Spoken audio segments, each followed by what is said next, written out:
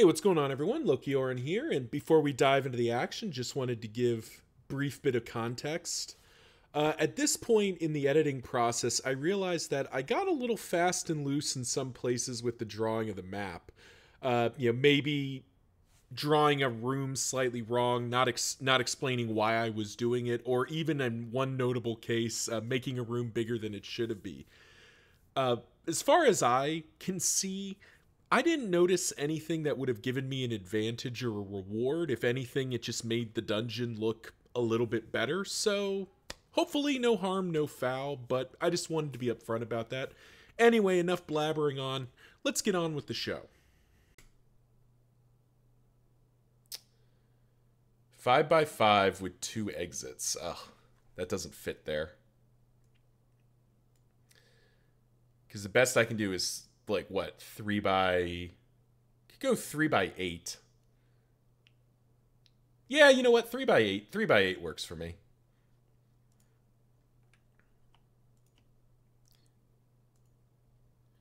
One, 2, 3, 4, 5, 6, 7, 8. We are unfortunately only able to do a single exit. Well, actually, no. I guess we can. Hang on, we can make this work. I'm sort of writing myself into a corner here, but that's okay. Let's go down 1, 2, 3, 1, 2, 3, 4, 5, 6, 7, 8. Do that, and then we go over. There's the other exit. And let's encounter the room. 4x5. 4x5. The family tomb. This chamber is lined with alcoves in which appears to be urns with family name plaques. If you search them, roll on URL 1 and then roll a d6. All right, so we will search them because we're not above a little tomb robbing. Family tomb. And we will roll on URL earn loot 1. Oh, jeez. 5. There's half a copper pendant worth D6 here. Half a copper pendant worth D6.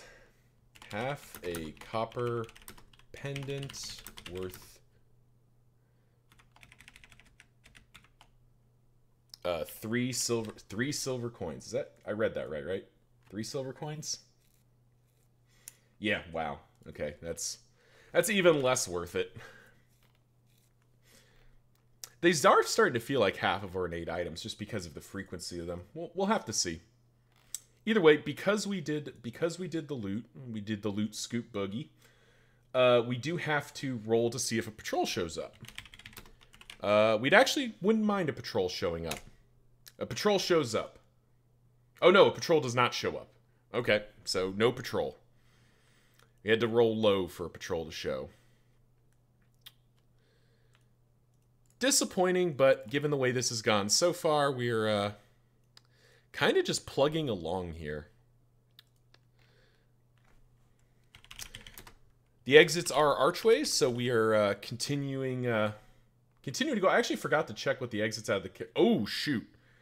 All right, quick rewind. Quick rewind. I believe 1 is no exits are locked. Okay, am I about to not be punished? Boom, not punished. Okay, cool.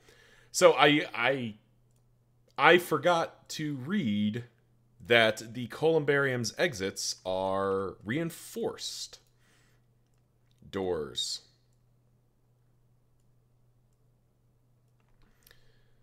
Which we will do like that. And we usually put, I believe, a little squiggle in just so I don't forget. Actually, no, I think I think what we did for reinforced was... Oh, no, this is metal. Yeah. It's been a minute. But I like, this is probably not the most necessary thing on the planet, but it is necessary to me. We do that, and then we do pen, pen/line, and we do, here we go.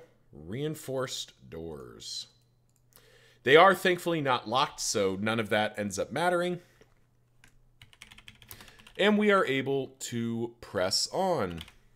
The exits out of the family tomb are, in fact, archways, so no need to roll there.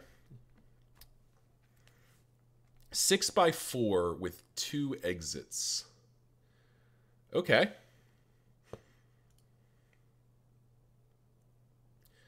Yeah, we're definitely kind of writing ourselves into a corner here, but we will make this work. So, 1,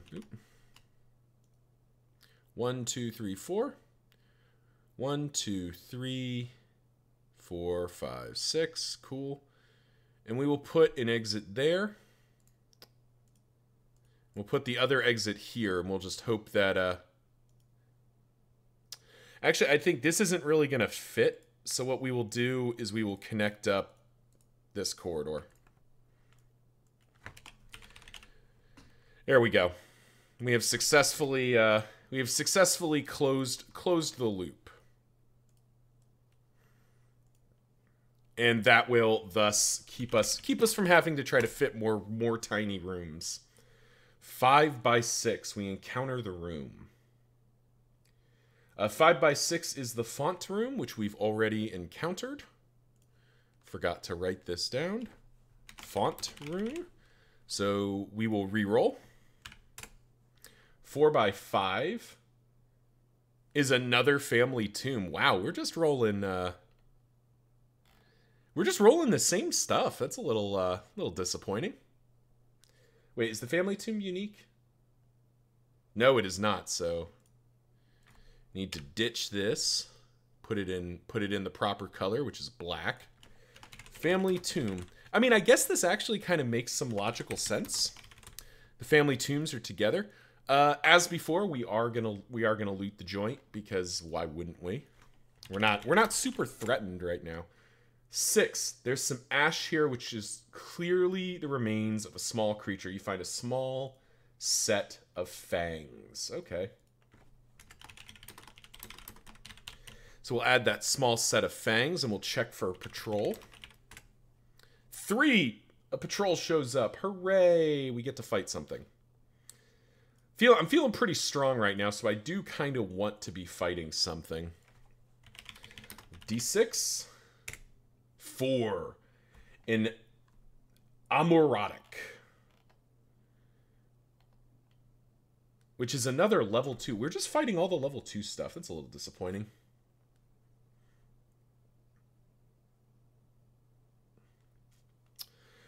Blinded and insane, the Amoratic have a heightened sense of hearing. Guided by Navazdator, they wander to the crypt levels to avoid the persecution of domain guards. So they are blind people. I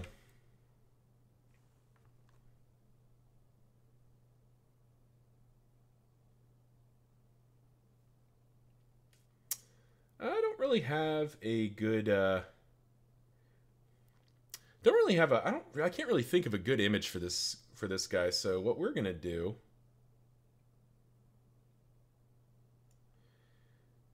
we're just going to quickly I may go and fix this in post, but I can actually just quickly make a thing. I will be right back. There we go, an Amoratic token for our use. Let's meet our contestant here. Amoratic, 14 HP, worth 44 XP. So again, not super threatening, but that's probably good. We're building up some momentum here. So as we loot this urn, this Amoratic comes around the corner. I'm gonna say that it's an ambush, and the Amoratic gets to swing first on the first round.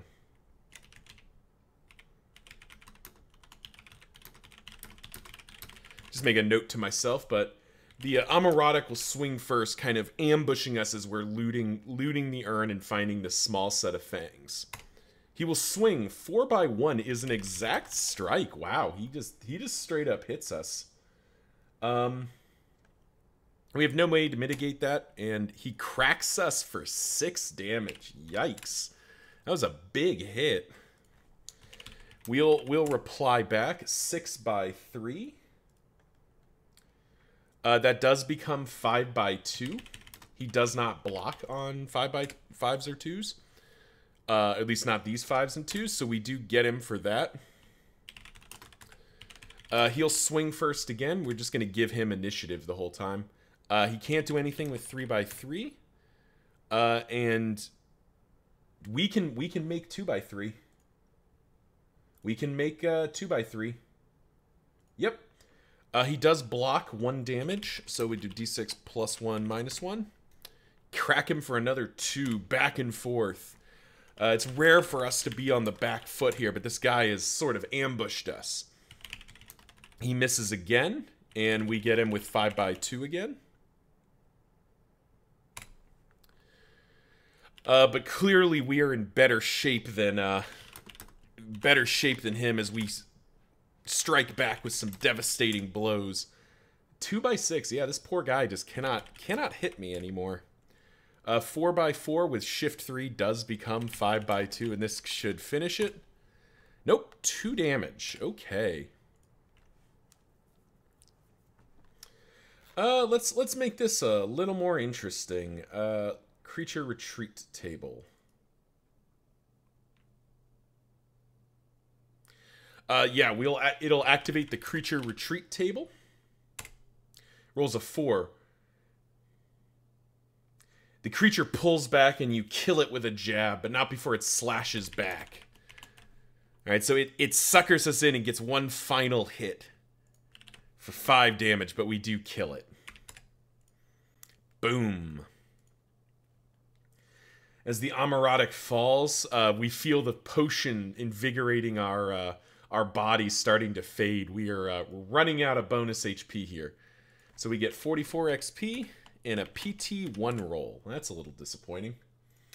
But we haven't fought any of the real dangerous stuff yet. 727. And a PT1 roll, which I will pull up now. PT1. 10. Let me double check that it is PT1. PT1? PT1. Okay, cool. There are some Zoomarius leaves and 2 low quality gems. We will roll twice on this gem table.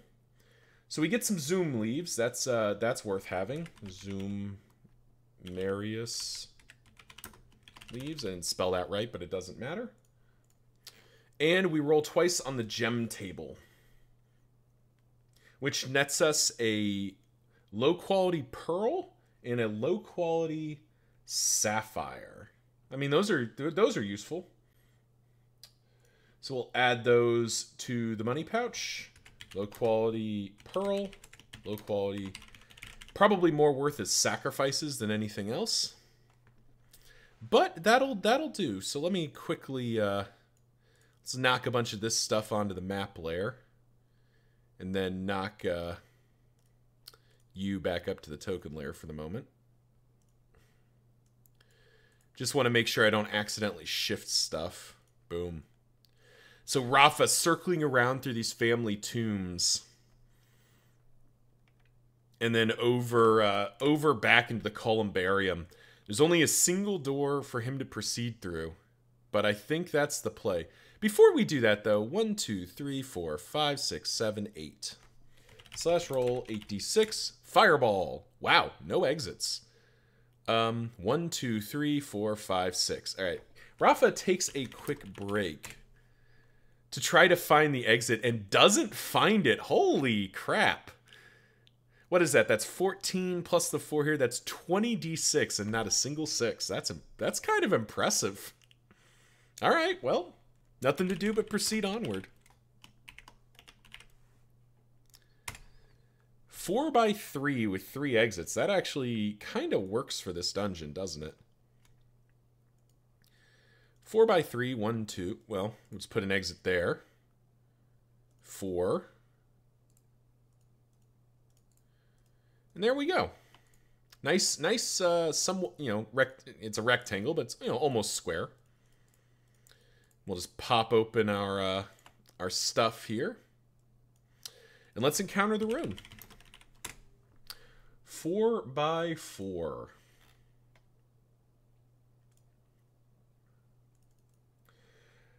Oh, nope, wrong table. Wrong table. The dusty den. The space is empty. The stone walls covered in dust. Piles of rubbish have gathered. Someone sits in the shadows. Roll a d6. On a 3, we fight a vanished. On a 4 or greater, we fight an emerotic. We fight a banished. Okay. I gotta remember, what is it? Yellow.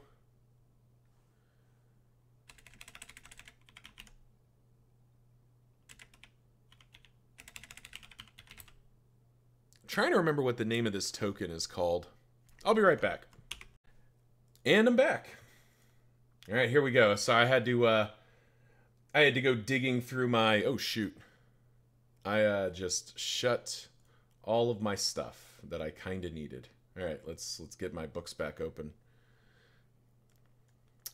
So I had to go digging through my records to go find the token I wanted, which is this guy who is from the Pathfinder adventure, Strange Aeons, the Apostles in Orphment. But we are in fact fighting a banished. So let's meet our contestant, another new face. Banished from the domain level to the crypt levels for heinous crimes, which is impressive given that what's going on in the domain levels. The banished, these tortured beings are renowned grisly cannibals, desperate but unable to escape the domain of the dead. 9 HP, 34 XP. All right, combat start. So this guy lurches out of the darkness, and Rahfa proceeds to smack him in the face. Scurry away on secondary 1s, 4s, 5s, and 6s. Wow, okay, so we do a single point of damage to him. He cracks back.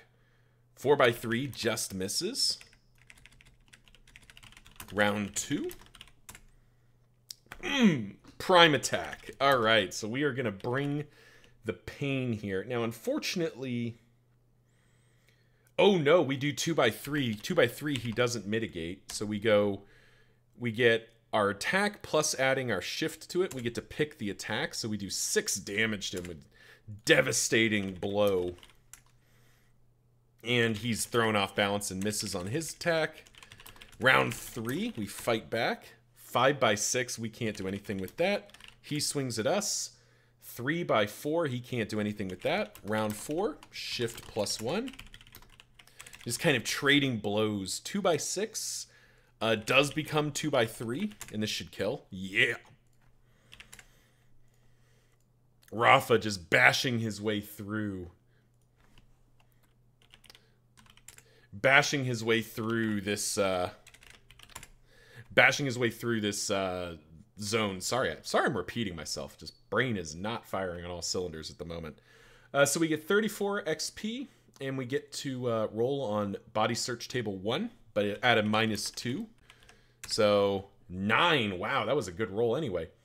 Rolled up in the cloth are some sticks of charcoal and a quill feather. There's also a pouch containing, whoa, 46 plus 20 gold coins. Who the heck was this guy? Who the heck was this guy?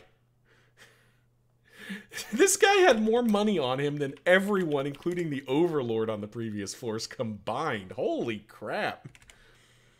Our coin pouch is getting heavy with coins here as we smack that guy. We also get, I believe it was charcoal and a quill feather. We'll put the quill feather in here. And the sticks of charcoal in there as well. Nice. So picking over the body and finding this sudden, like, enormous pile of wealth. We can't help but wonder who the heck this guy was. But no matter now, his brains are on the floor, and we don't care. Exits out of here are random, so we get to roll on the exit table. We roll 5 by 2. Reinforced doors. Okay, that's a little bit concerning. Nope, wrong thing. Rectangle. Reinforced. Reinforced. Reinforced. Get our little lines through. And we will check momentarily if they are locked. We want to roll low here. Check for locks. No, nice. None of them are locked. And I do need to note down what this room was. Which is the Dusty Den, which is also not unique. Dusty Den. Cool. And that'll do it for part 2. I hope you all enjoyed. Remember to leave the video a like if you liked what you saw. Comment if you have feedback or want to say hey. And subscribe if you want to stay in touch with the channel. The final piece of this floor, part 3, will be a double feature, or double length, I should say, as it just didn't cut very well into the usual 4 pieces. But that's for next time.